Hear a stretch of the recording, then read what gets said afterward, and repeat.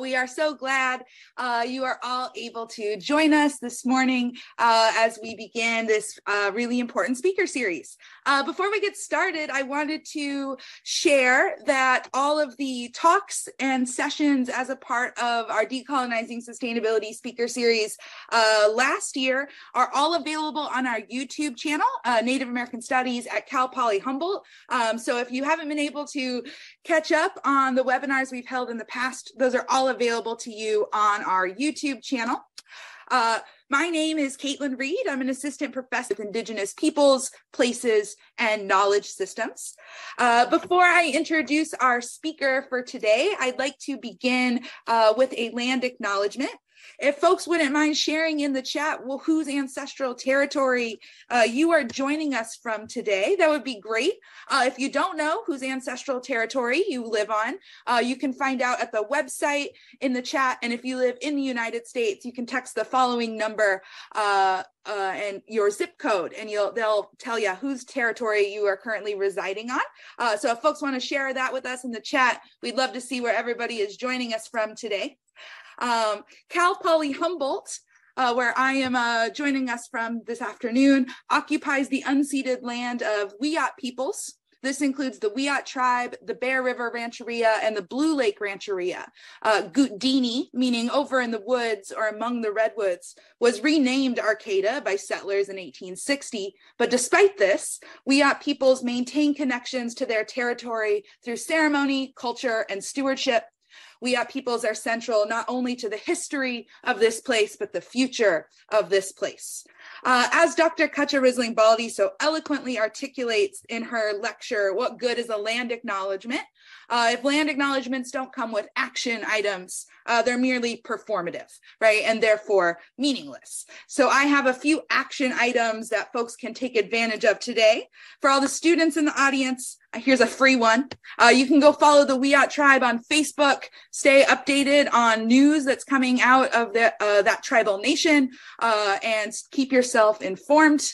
You can also follow Native American Studies here at Cal Poly Humboldt on our social, and stay informed on events such as this one, and come to those.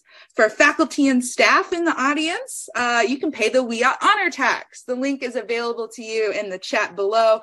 And folks can also donate to the Rue Gallagher Food Sovereignty Lab and Traditional Ecological Knowledges Institute as another action item. I have a couple of housekeeping notes before we get started this morning. You have an opportunity to ask questions of our speaker today. At the bottom of your screen, you'll see a Q&A button. You can click that, enter your question there. Folks can also throw it into the chat, and I'll keep an eye on those. If you're joining us from Facebook, welcome. You can put in your questions as a comment on Facebook, and I'll keep track of those as well.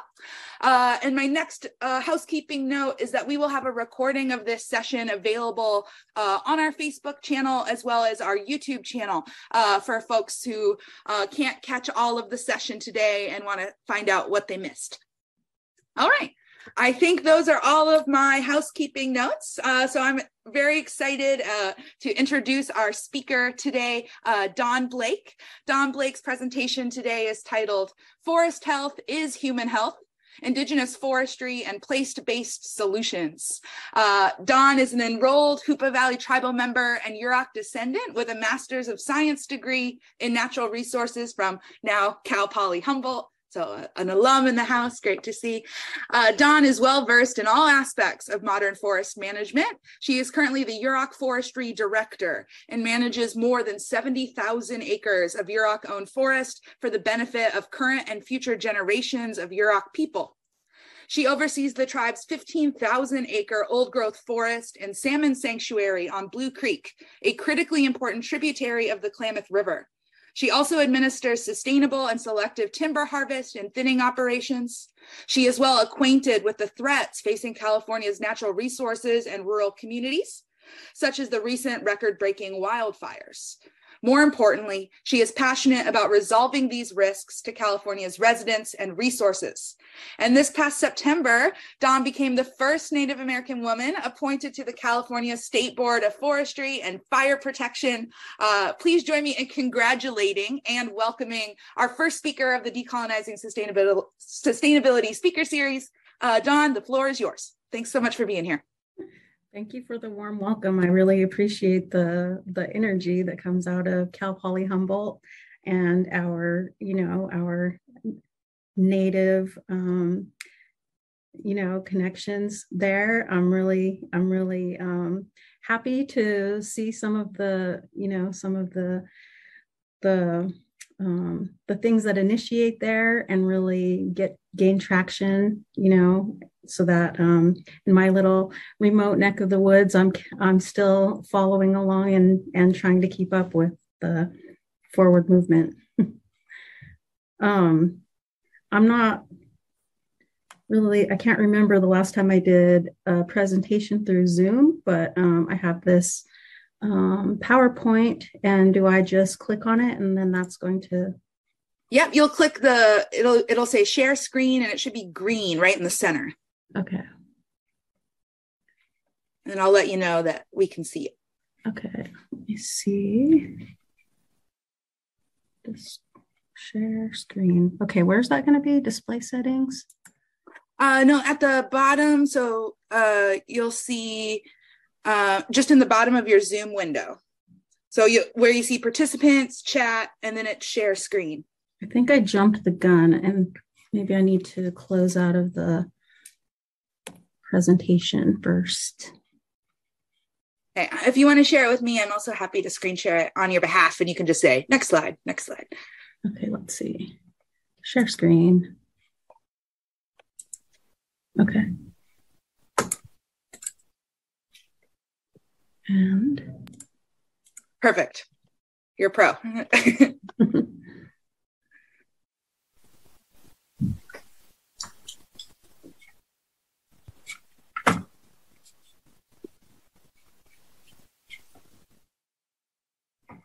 Okay.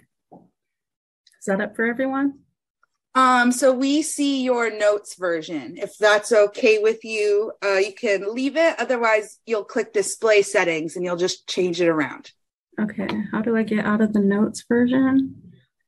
I think maybe if you click display settings on top.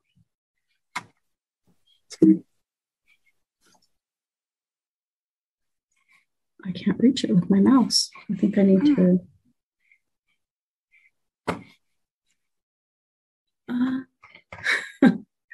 So what was my other option? Sharing the screen with you? Well, we can see your slides. The only thing is we can see your next slide also. So if you don't want us to be able to see your next slide, we'll have to change it. But if you don't mind, then I think you could present as is if you'd like. Okay, I got my mouse onto my screen now. So the display settings. Yeah, on top, just to the left of end slideshow. There you go. Yeah. Participants. Oh, it's behind something. Okay. Yeah, just swap presenter view and slideshow. That should do it. Okay. Let's hope. Okay. Perfect. Great. Okay. We did it. Whoops. Okay. So I guess I'll just introduce myself again. My name's Dawn Blake. I'm the Yurok Tribe Forestry Director. The Forestry Department is nested within the Natural Resources Division in the Yurok Tribe's infrastructure. In the Natural Resources Division, that houses fisheries, forestry, wildlife, watershed, and carbon. And I hope I didn't forget any of my important departments, but I think that's it. So as we're talking about human health and forest health, I just considered for a minute, the health of my people, and just looked at some quick statistics to see where we were with our representation of the US population. And we're about 2% of the overall population of the United States. And off the top of my head, as I was putting this slide together, I just threw a few diseases on here that I know affect our community, but I was able to find that on the internet, that heart disease, cirrhosis, and accidents are the 3 leading causes of death for Native Americans currently. And also respiratory diseases. I switched that out. I don't remember what I had in there, but I had to leave suicide in there because that just seems like something that really skews or affects our mortality and what is it called? Life expectancy. So I just spent a little bit of time poking around on the internet to find out, what our current life expectancy is, and that's about 71.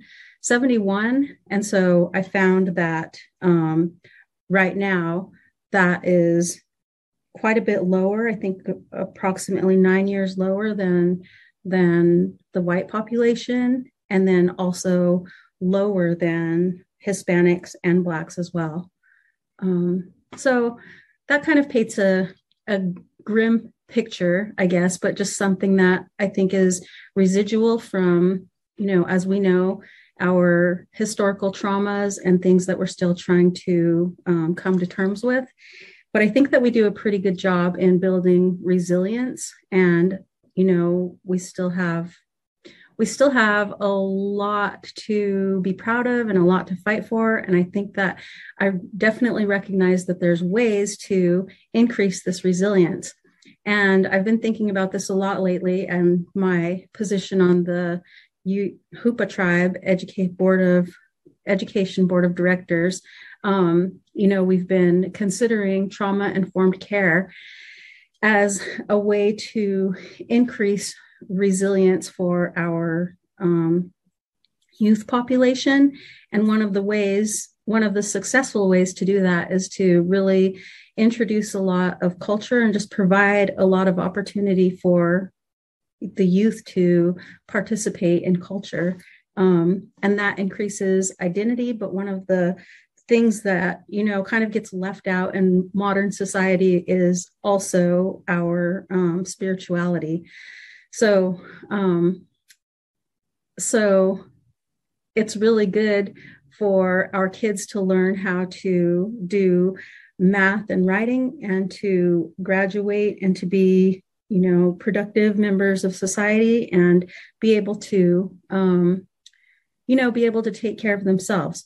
But I think that because we have this, we're in this really high risk category, taking care of ourselves means more than just learning the basics at elementary and high school. So we really have to nurture our culture in order for our health and growth.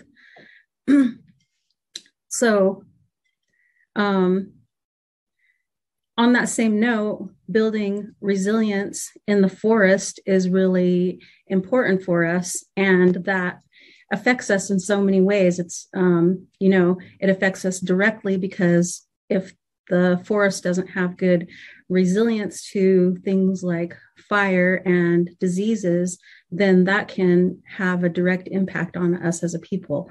So in the forced assimilation in the, past decades, we've really kind of gone away, not by our own choice, from things that we really relied on that were directly related to the health of the forest, like, our foods, medicines, going out and foraging. So that when I'm making the comparison in today's society between how we were always on the landscape, navigating that and doing that was really healthy for us. That was exercise and building this relationship to not only the landscape, but to these various food sources that ends up also being really a healthy thing to do. And so that really just makes me consider, how I would like to spend my time as a forestry director. Restoration is becoming, really important, and suddenly there's a lot of money for restoration.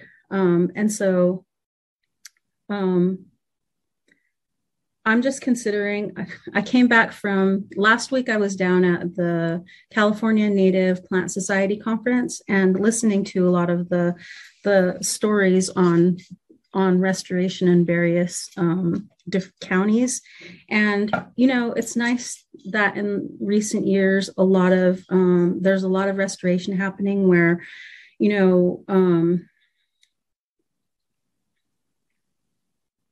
the fuels are being addressed both mechanically and then with prescribed fire. So it feels like in a lot of senses, it feels like, we're trying to take a snapshot for science purpose and make an assessment of, the benefits or detriments of putting fire on the landscape. And that really concerns me because I think that we desperately need to get fire back on the landscape and at a much larger scale. So I'm really happy that a lot of, agencies and just the sentiment about prescribed fire is increasing. There's a lot more awareness about it. Before, in the last few decades, I guess in the last couple decades, there weren't a lot of people who were versed in it. And I've always heard that, well, you need to reduce the fuels so much before you ever go in there with prescribed fire. And that just seemed like such, it just really seemed like that was something that was in the distant future to us and where I was in my career. And so it's really refreshing to hear so many agencies and people all together talking about the need to get prescribed fire. So I think it's great. And I think that the traction that it's gaining and that we have so many participants in it. I just came from my third board of forestry meeting, and at every meeting they're talking about, individual people who work for CAL FIRE are talking about their wonderful experience at Trex. They're going and volunteering their time there to learn about cultural burns, and then coming back with a greater knowledge about the ways that natives want to use fire on the landscape. And so I guess just my point is that that's all really great. These small prescribed burns, as they increase, are really good for our land, but we really need more of it and at a larger scale. So I'd just like to have that discussion more often. And so the wondering about science and looking at the snapshot, since there's been fire exclusion for so long, I really am concerned at just considering the snapshot right now. And so at this conference that I came from, there was a lot of talk about, species diversity and richness. And those are just common ways that you can assess the vegetation in science. And so that really got me thinking about, since fire's been excluded from the landscape for the last 100 years, and we're taking a snapshot right now, I'd really like to know, and there aren't any answers for how the species diversity and richness right now differs from what it was when the land was continually managed with fire for all those centuries before fire exclusion happened. So in those 100 years, how could that have filled in? Do we have more of a homogeneous landscape now because just the management essentially stopped altogether? And I don't feel like there's ever going to be any answer for that. So it's always going to just be my question back to those who are trying to get answers in a scientific fashion. But maybe we can start to broaden our questions. I'm not sure what the answer to that is, what kind of hypothesis is going to capture what I'm looking for, but it's just something to think about and something that I've considered. Whoops. Okay. So more of resilience. Oh, this is what I just went into. I didn't realize that this was my next slide, but I think I just said all of this stuff. So the photo is of basketry material. And those are the things that we really promoted. So maybe there weren't as many species of everything. The species composition wasn't at, a height, but these things that we really depended on, basketry materials and medicines and foods, those are the things that we were deliberately promoting, much like in today's society, the timber companies are deliberately promoting, trees to grow them fast and to be able to sell them, because in today's society, that's how you eat. You make industry out of that. So this is kind of at a smaller and more personalized scale for us, but we were definitely managing for what we wanted out of the landscape. I just wanted to share these objectives of the National Resource Management Act, because I think that as I came into this forestry director position, I realized that there is kind of a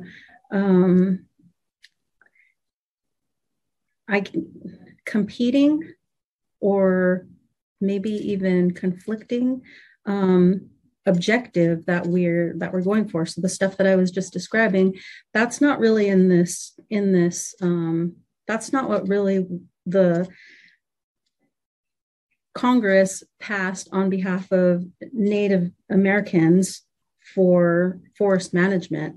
So we're looking at 1 through 7 and considering maintaining the forest land perpetually, for productivity, for marketing objectives,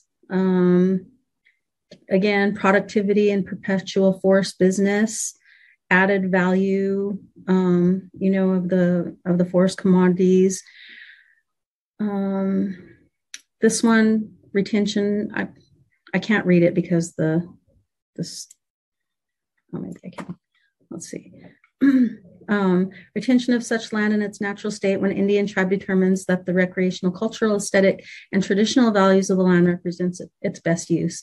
I think that's all the stuff that I described, and I think that's something that was really important for tribes when this was passed. And I do recognize also that this was passed because tribes were coming forward with these needs.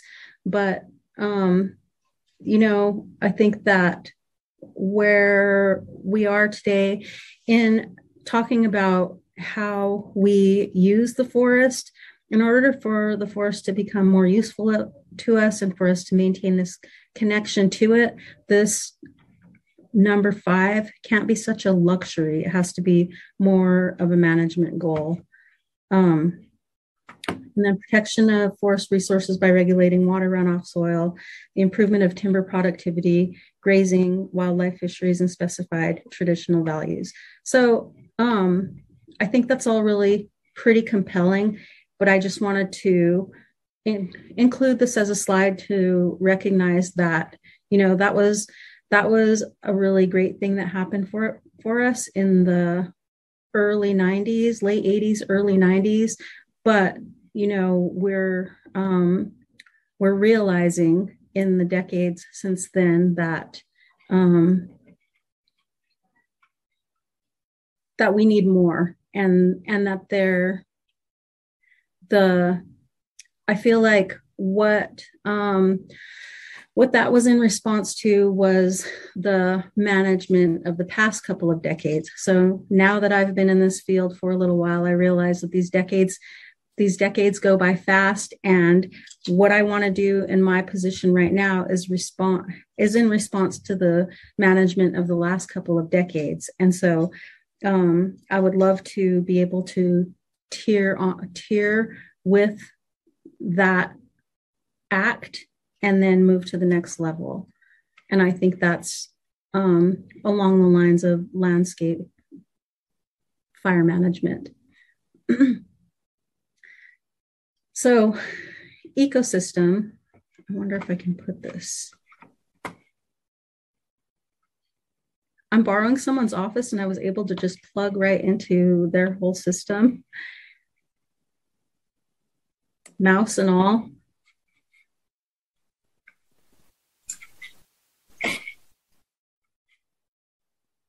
But I'm having a hard time figuring out where the mouse comes onto my laptop and the direction.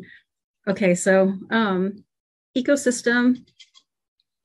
This has been a discussion for a while that, I think that we're moving from, or have already moved from the concept that wilderness is without people. I think that it's pretty well understood at this point that humans are part of the ecosystem, and our indigenous management was also part of the ecosystem. We're part of the ecosystem, and the services that we provided to the ecosystem was important for everything that surrounds us now. Whether that be just everything's interconnected. So as part of the ecosystem, we're entwined in this suite of interconnection, like the mycelium and the mycorrhizal associations.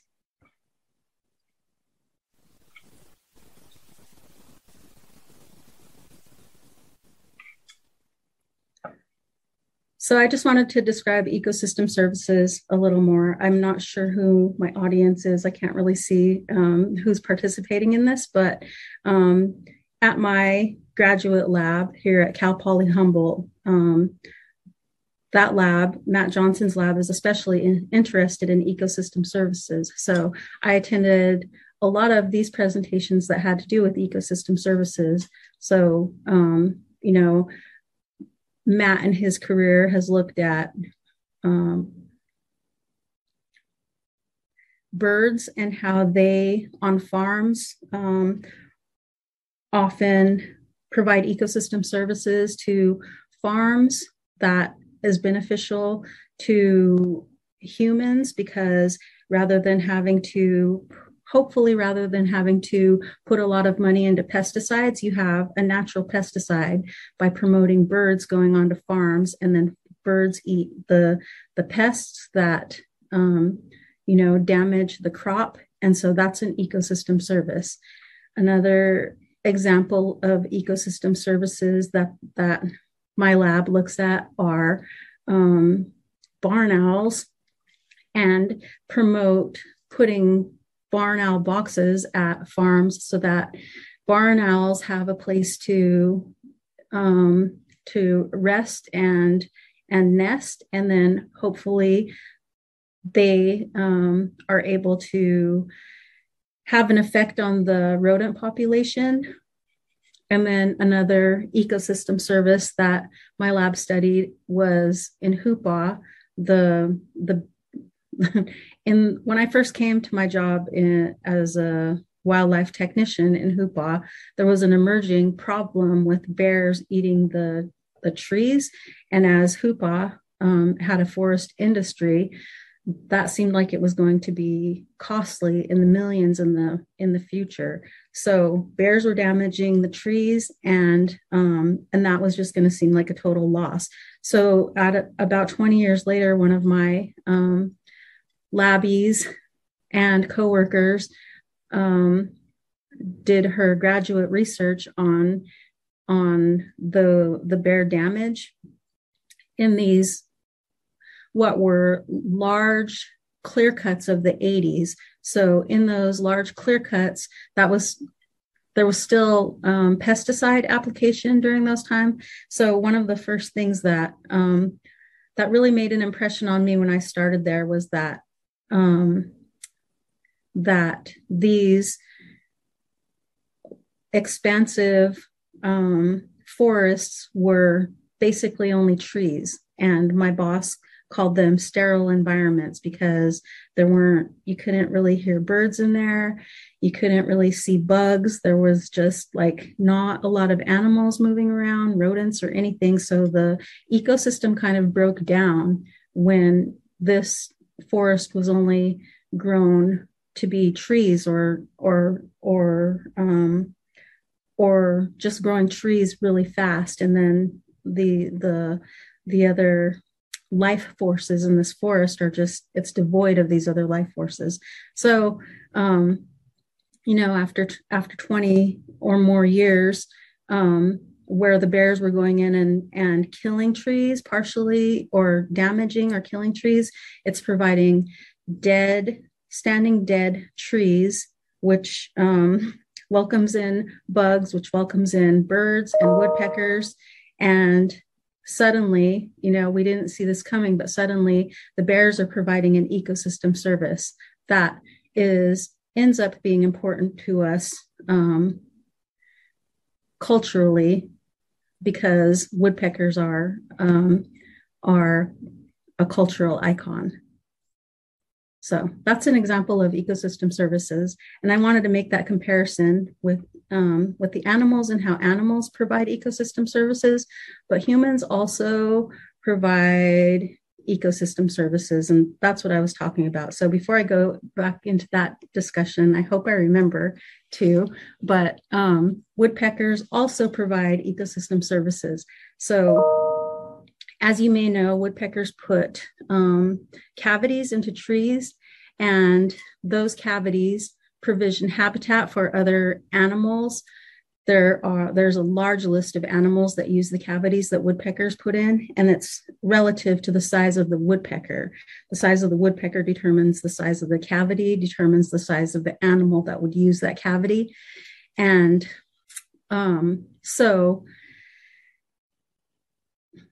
pileated woodpeckers put in the largest cavities. And so you would expect the animals that use those cavities to be larger animals like squirrels, fishers, but downy woodpeckers on the other end of the size spectrum for the representative woodpeckers put in really small cavities, and then small animals would be expected to use those cavities. So like Western bluebirds, or maybe some species of owls. Anyway, woodpeckers put in a lot of work to put in these cavities throughout the forest, and these cavities end up being highly important to a number of animals to be able to. This habitat wouldn't exist for animals to nest, roost, reproduce, den, if not for the work of these woodpeckers. So when you have a forest that's devoid of these trees that a woodpecker is going to want to put a cavity in the first place, they always put cavities into trees that already have a little bit of heart rot. So they know somehow they have a sense for a tree that has heart rot. So this picture is really interesting because it's a live tree. And often they want to use dead trees because they definitely are going to have rot inside, and there's definitely going to be, when they excavate into it, it's going to be a little bit easier to take the material out of it and to provide this space. So when a live tree is used, they just have some sense for the rot that exists within the tree. And so that the rot ends up being kind of important. I think that's kind of counterintuitive if you don't know much about the forest, or, in talking to a lot of foresters, I hear about healthy trees a lot. And, in a lot of projects, people want to remove the unhealthy trees and promote the healthy trees. And I'm kind of the opposite of that. We need some unhealthy trees because this provides for woodpeckers and then the habitat for so many other animals. So, I read not too long ago, it wasn't definitive, and I think that if I research this a little bit more, I'll have a better understanding of it. But it was enough to read that and make the correlation that a lot of the animals that are in peril right now are cavity nesting or denning animals, and that's to be expected. And I think that woodpeckers really do great. And the tribes, we want woodpeckers on the landscape, so we definitely are promoting snags and promoting habitat for woodpeckers. So that in turn helps out the entire ecosystem of animals.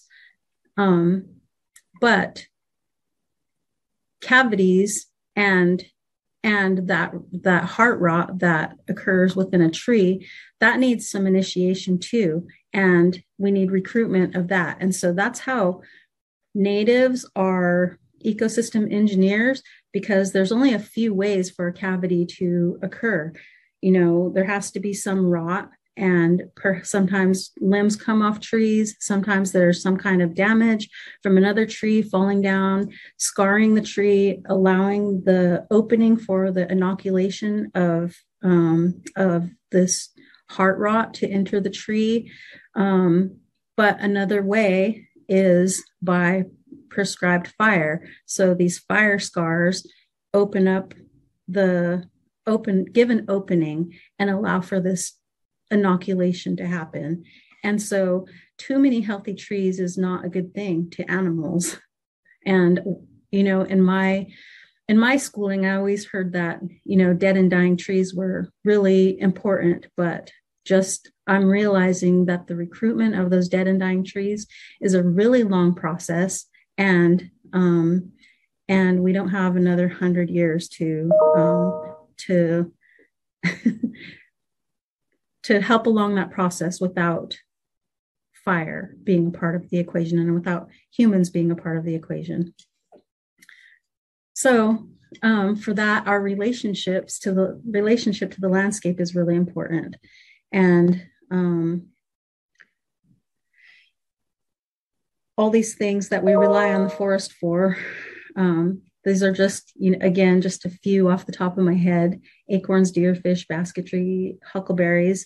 I included this picture of my sister, who recently started making, I think she's been making baby baskets for a couple years. It may be more than a couple years by now, but I'm really just so pleased at her relationship and understanding, what time of year to gather her basketry material, her putting herself in the right frame of mind to sit down and weave something. It lends to her own health to both go out and gather the basketry material and then also work with the basketry material. And so that's kind of been my spiel for the last few years, is that the relationship is so important.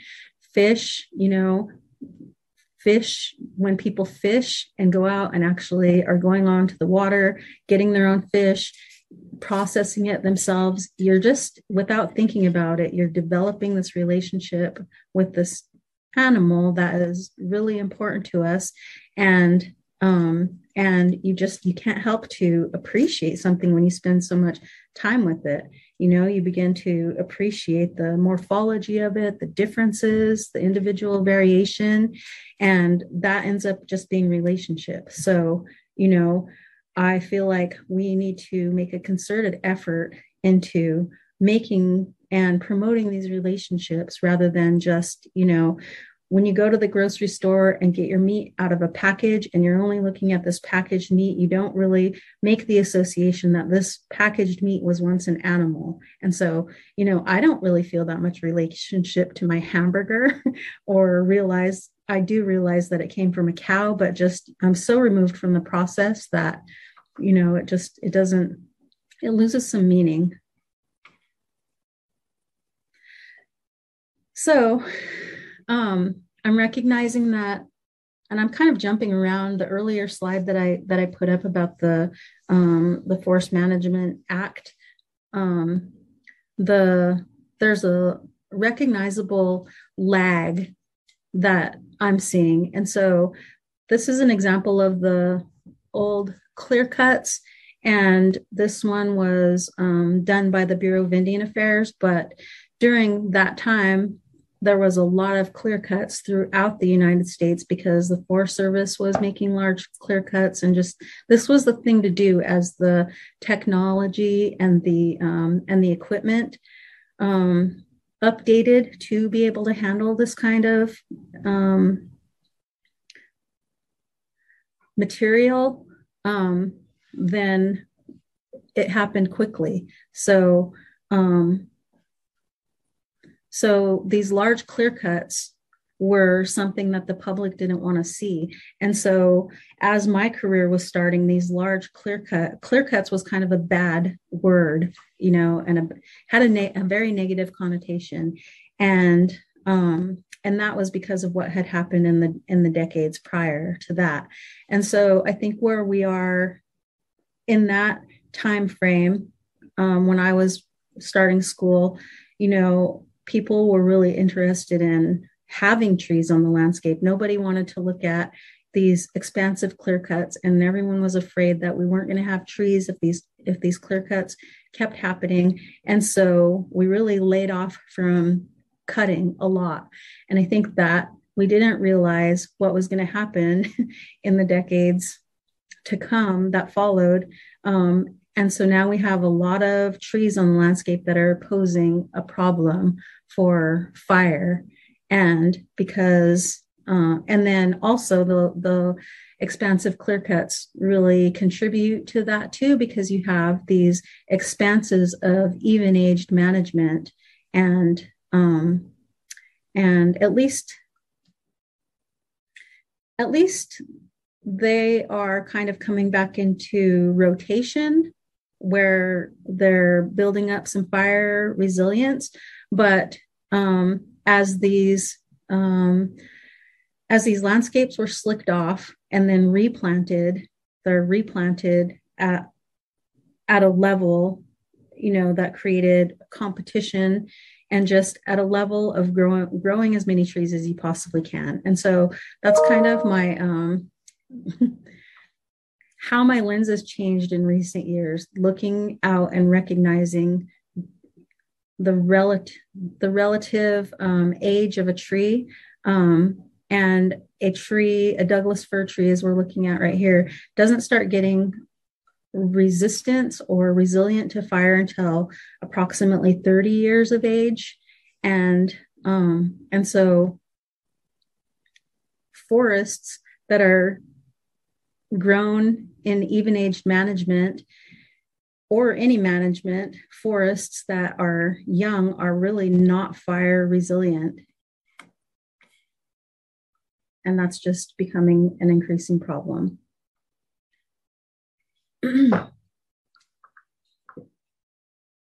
So as there's suddenly money available for these treatments, I may not be able to see the questions. Can you just let me know if there are any questions and I can address them? I don't. Yeah, we'll have time for questions when you conclude your presentation. Okay.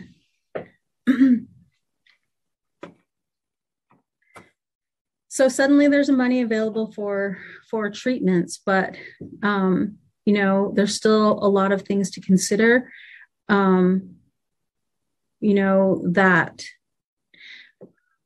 this is the lag that I'm talking about also. There's suddenly a lot of money available for treatments. And so everyone wants to treat the landscape, but then everyone's having the same problem with, well, wait, this is great, and we're able to reduce the fuel and hopefully reduce the fire threat, but not all the way, because what do you do with the slash? And there's so much of it that comes about from even restoration projects, and the lag exists that, while we were trying to save trees and on the landscape, there isn't the infrastructure available to be able to address these other things.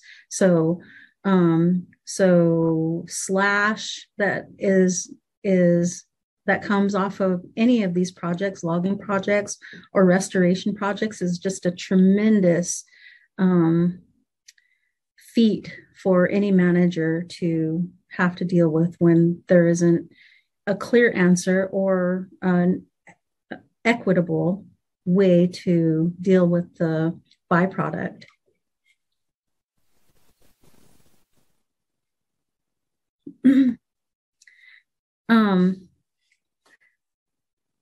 I think the place-based is just in theme with everything that I've talked about so far.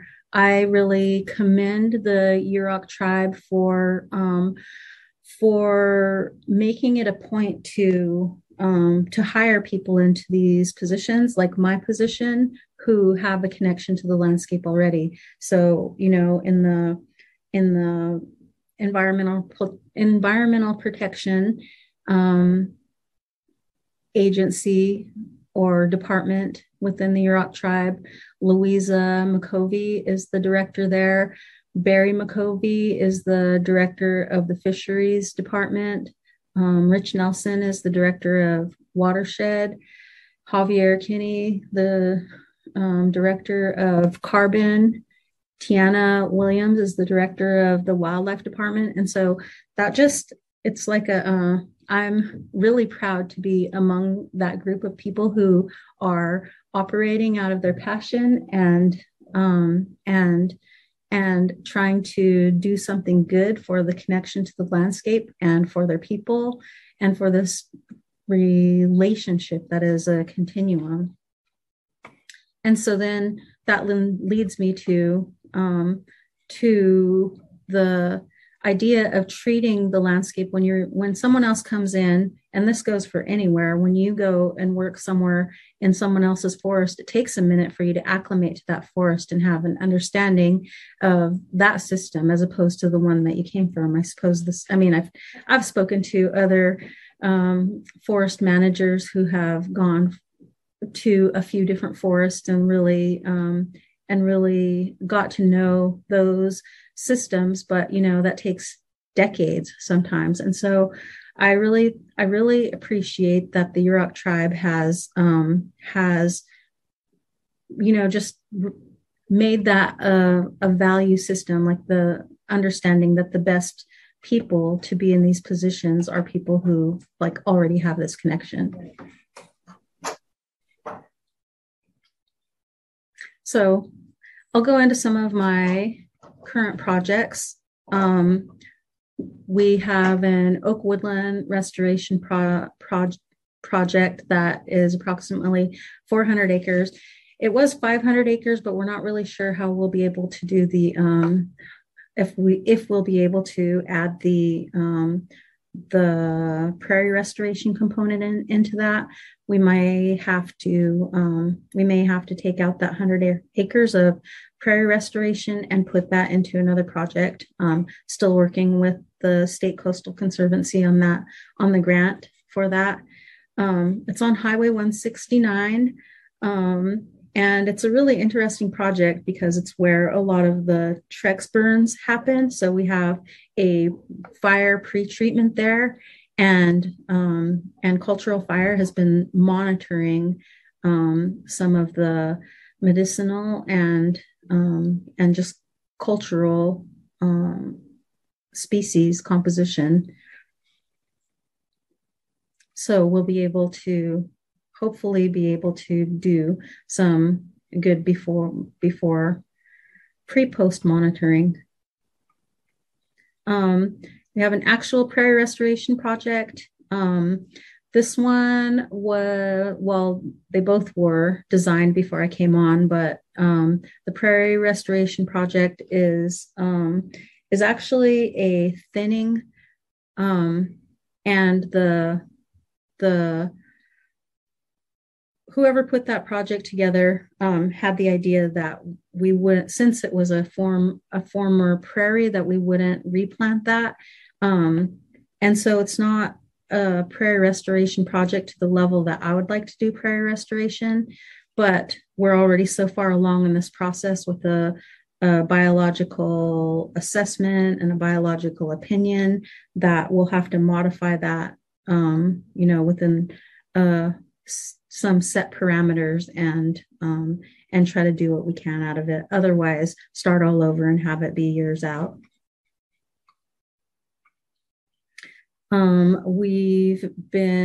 I've been closely tied to this Pequon Forest Health Project. It's 800 acres. It is funded by a CAL FIRE Forest Health grant. And we're pretty far along on that one. We're getting ready to go into Section 9 formal consultation with the U.S. Fish and Wildlife Service. I included this photo, which was provided by Joe Hostler, just historical photos from, I'm not really sure when this one, but I think it was 1930s. And I don't have the comparison, but I love these old photos because they show a different picture than we're looking at today, where there's a lot more openness and you can really recognize the tribal management that happened. And in considering that, my colleagues and I have discussed that even at that time in the 1930s, there was probably quite a bit of fire exclusion happening. So even the earliest photographic evidence that we can look at probably still isn't a real representation of the management that was occurring prior to that. And so the openness that we are going for was probably even more dramatic than this. And this is an example of an FVS, forest vegetation simulator model, where the forest that we're trying to address is just extraordinarily overgrown. And on the left-hand side, the basal area in some instances, and many instances, is over 300 basal area. And so we're trying to take that down to approximately 80 to 100 basal area on average. And so you can see the difference for what we are going from and what we're trying to go to. And so this forest is so dense that natural thinning is already happening, where some trees are out competing others, and the losers are just falling down and dying. So this is a great example of the lack of management in recent decades, and what happens when you're not going in and either doing mechanical treatments or treating the landscape with fire. It's just a complete overgrowth, and really a high risk situation for wildfire. And it's on a ridge top. So, this is on ridge tops is where they put fire lines. So there's way too many trees, way too close to each other in this area. And we're trying to address that for both fire resilience. And then it's also going to opening it up in the case of hardwoods is also going to release some of the tan oaks, and then those tan oaks that are just competing in this competition for resources are going to be able to switch over into reproducing, hopefully. And so that'll create habitat, gathering, and just produce altogether a healthier forest ecosystem. And then we have a prescribed fire component included with that. So we're hoping that that will also help the ecosystem by initiating some of those fire scars. I'm not sure what my time frame was, whether I went through that quickly or slowly, but I thank you. And do you have any questions? Thank you so much, Dawn. That was really, really amazing. Folks in the audience, at the bottom of your screen, you have a button that says Q&A. You can click that button and you can type your question in there, and then we will see them. You can also put it into the chat, and then those of you joining on Facebook, feel free to throw a comment on the video on Facebook, and then we can ask Dawn questions from Facebook as well. I also just want to say there's a lot of gratitude coming in on the chat. Adrian says, thank you, Dawn. Beautiful presentation. The Yurok tribe is lucky to have you as their current forester. And so while we wait for folks to write their questions, I had a couple of things I wanted to share that I just really loved from your talk. The first thing I really loved was how you drew a connection between resilience of people and resilience of the forest, right? As those two things are connected. And I think that that's really important to remind ourselves. When you were talking, I was thinking about the connection between human health and forest health. I was thinking about a photograph from Jack Norton's book. I'm going to show it to us really quick. Just because I don't know if the audience has ever seen it before. I was thinking about this photograph when you were talking. It was published in Jack Norton's When Our Worlds Cried. This is a picture of one of the militias that came through Northern California in the 1860s. And the redwood that they are all like posed on.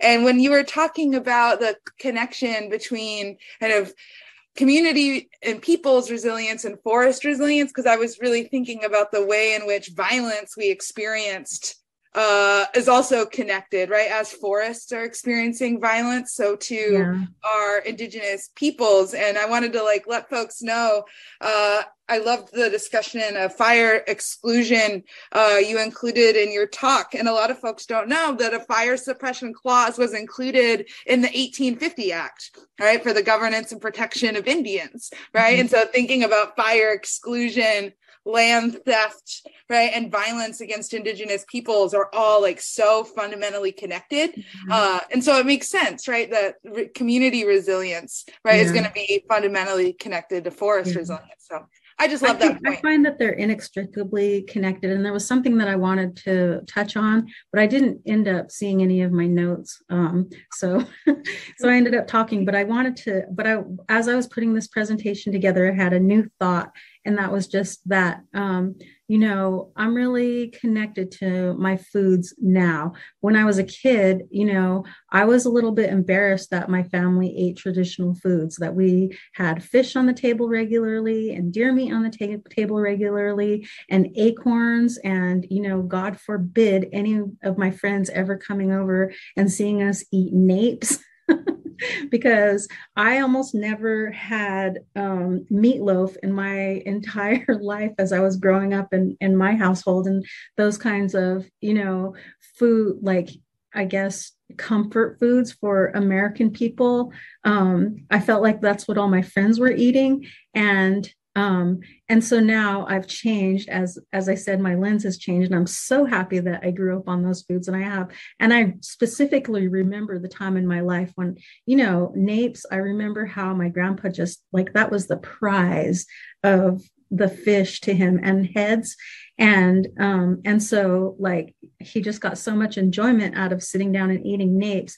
And I remember when I was in my 30s and I was like, oh my God, napes are good. And I'm just really super happy and thankful at this point that that it was kind of forced on me in my household, but that really did lend to this relationship that I have with my food now. And that's my preferred food above anything else. Yeah, I love that you share that, right? And I think when I think of like forest health, like I also think about food sovereignty, right? Mm-hmm. Like a healthy forest means like there are materials, right, that can be gathered and eaten, right? And so I think kind of thinking about fire and forest management, right, is also really critical to work around food sovereignty, and the work we're doing on campus at the Rudeliger Food Sovereignty Lab. Yeah, Louisa's on our steering committee for that, kind of thinking about the connections, right, between forest health and food sovereignty. One other part of your talk that I really got me thinking was when you were talking about the snapshot for science, right? It made me think about baselines for environmental impact reports. Yeah. And they always really frustrate me because like there'll be a proposal to do some sort of activity. And it's like, well, here's the baseline. We can't worsen, right, environmental conditions past that point. And I'm like, well, that's not the baseline for the people who have been stewarding these territories for thousands of years, right? And so, like, I really like kind of that pushing back against that, like, scientific snapshot, right? Because for our baseline, right, it's all healthy forests managed by fire, right? Like, our baseline predates like the creation of the U.S. Forest Service, right? So I really liked your discussion of the snapshot for science. And then when you brought up the National Resource Management Act, I was kind of struck by the language in that policy, specifically Section 5, the one you were talking about, where it's the retention of land in a natural state, right? As if Native peoples aren't stewarding territory. I love what you said about Native peoples being ecosystem engineers. I saved that for future use. I really liked that. Well, I don't want to say too much negative about that act because I definitely recognize that it was because of the cry of the people. You know, the Hoopa took over forest management from the BIA because of that act. And some of my coworkers who I spoke to said, you know, that the Bureau of Indian Affairs, they just never could hear that we wanted to preserve basketry materials and to kind of tread lightly in those areas. And so I think that the language has to do with that. But I also recognize that where we are today, that language doesn't really support the restoration that we need now. So, you know, it didn't really have a lot to say about the importance of our oak woodlands. And now it's just so obvious to me how it was really managed, and that every conifer that you're looking at in the oak woodlands are less than 100 years old. And you can make a direct correlation between, you know, fire exclusion and that conifer encroachment just by looking at these young trees, relatively young trees as you're like traveling on any valley, you know, probably through all of California, you can probably see the same thing. Yeah. Thank you for that. Yeah, I think, right. I agree with you, right. That law was very much needed, right. And a response, right. I'll ask one more kind of comment / question, and then I'll turn over to some of our audience questions that are popping up in the Q&A. And if you have a question for Dawn, please feel free to drop it into the Q&A and we will be sure to present that. The next thing I wanted to talk about or ask about, one of the themes of your talk was kind of the changing sentiment around fire, right? And you had mentioned like it's exciting to see that folks are like willing to even have that conversation now, right? It might not be moving as quickly as we need it to, but at least folks are like willing to have the conversation around prescribed fire management. We often, I kind of joke with like colleagues of mine that like, oh, now ecologists are like discovering fire, right? Like Columbus discovered America, right? Like ignoring kind of millennia worth of knowledge and practice that Indigenous peoples have been doing, right, until we get into this situation where it's like, oh shoot, what do we do now, right? Do you have any thoughts on how we like respectfully and like ethically integrate indigenous knowledges, practices, traditional ecological knowledge into these same like state structures that are largely responsible for like some of the violence, right, that our forests and our peoples experienced? And so what is it, now that you're on the like the state forestry board, like what is it like to have conversations about with other folks across the state, like about integrating TEK into the work California is doing? I know that's a big question, but yeah. I haven't considered the TEK because I think of it from my own perspective. And that was, you know, when my grandma was managing her own basketry, you know, the patches, I guess, the places where she picked regularly, she just lit them up. You know, that was in the 80s, and she stopped doing that in the late 80s probably. And then I think that nobody really burned those areas after she was done, because also at the time that she stopped doing that, you know, the criminalization of putting fire on the landscape really increased. So since that time, my grandma was like, you know, driving home from her job at the school and lighting the hillside up and going on home for the night.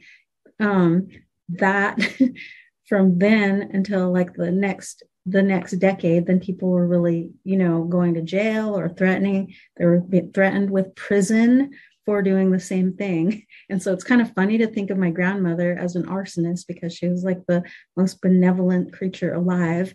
But, you know, so that language is also problematic, but I'm recognizing that there's a shift, you know, in California. There's been some really good legislation passed. I think that a challenge is going to be how to implement it and really take our place. So I'm not satisfied with agencies helping us put fire on the ground. I'm thankful that they do, but we really need our matches back. And I guess a particular gripe that I have is that you know, this has been our cry for decades. We've been saying this, we've been trying to get through the policies, like trying to figure out where the breakdown is. How does this happen? We're asking, you know, and then at the same time, like, you know, because there's all of a sudden the sentiments changed about fire. So agencies are really building up their capacity around us to be able to do prescribed fire. So they're like, you know, that is a huge gripe of mine, because we should at least be at the same level as all these agencies that are around us, and we still don't have our matches, but they have their matches all the way around us, and they're helping us, but that's not enough. I'm sorry, that's not enough. I love that. We need our matches back. We should make t-shirts. I stole that. I don't remember if it was from Frank Lake or Chook Chook, but I heard that somewhere. That's cool. I love that. There's a question from an audience member that I think is really connected to what you're just talking about. We're just now talking about. So I'm going to ask a question from Erin Kelly, faculty in the forestry department here at Cal Poly Humboldt. Dr. Kelly asks, thank you so much for the talk. When you're working with agencies like on the Pequon Forest Health Project, how do you harmonize tribal and state agency objectives? Do you find that state agencies will take a back seat, or do they try to steer the project? Are the agencies learning? Or maybe you have more gripes to share with us on that one. It seemed like, you know, we've been involved with the agencies from the beginning, because the U.S. Fish and Wildlife Service was going to have to provide the biological opinion and then go into Section 9 consultation. So they've been a part of the process the whole time, but I definitely recognize that there was some discomfort with the idea of, there was just some discomfort. So we invited them out for a field trip where we were just made a better setting for having these discussions, so that, you know, we can have dialogue, and then you have, the forest to present. You're showing the problems, you're showing what you're trying to do.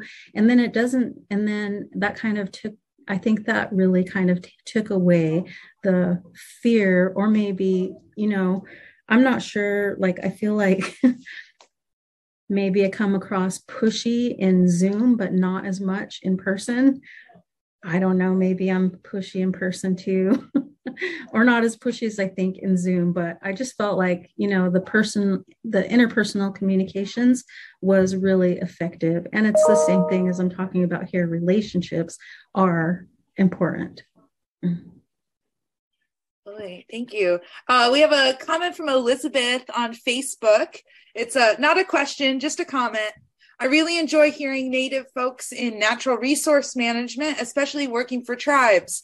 I've spent my career working for the feds in natural resource management, timber, and reforestation, and really struggle with a lot with the inner conflict in the agency's mission. I enjoyed hearing your talk about us missing the connection to animals and plants we consume. Missing that connection makes things get twisted way too easily between exploitation and animal rights, anti-hunting action, neither of which are Native perspectives. Looking forward to hearing more of this work, and thank you so much.